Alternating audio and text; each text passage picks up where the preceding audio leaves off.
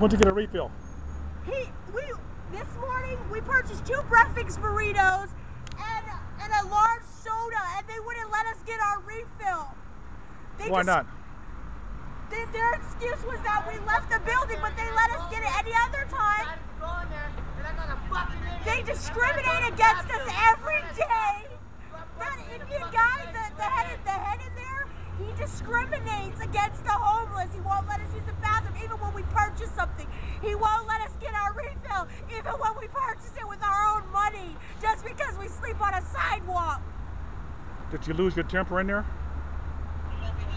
Did he say something to you that makes you up? Yes, he said that he was calling you guys and he used profanities. Why would he be calling us? Just because I was yelling at him and telling him to give me my refill. Anything else happen? That's it. Okay. He's a douchebag that discriminates against us all the time, every day.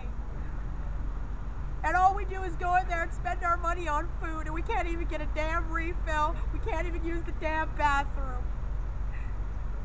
He is an asshole, and they need to be shut down because there's such thing as homeless rights. I'm supposed to be treated like every other customer if me or my husband go in there to purchase food.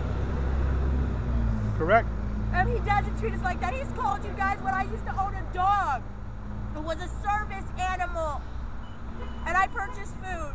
He harasses us. But this is the cheapest place to eat at.